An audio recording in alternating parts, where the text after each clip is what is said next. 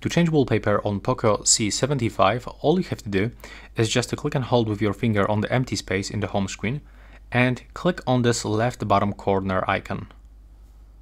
Right now, just wait for the loading screen. Here we are in the wallpapers. You can also click right here to accept whatever is actually popping on the screen.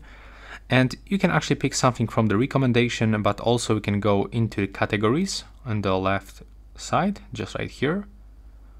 And now, let's say that I want to put some pattern. So now just wait for the loading screen. Then as you can see right here, we can find all of these wallpapers in this specific category. So in my case, maybe I will try to pick something quite simple, like for example this. So tap on it. You can click here to preview, so that's how it actually looks on your screen. And you can also enable this wallpaper scroll effect. So here, that's how it actually looks. And if you want to apply, just click apply. You can set it for the lock screen, home screen, or both of them. Now as you can see, the wallpaper has changed.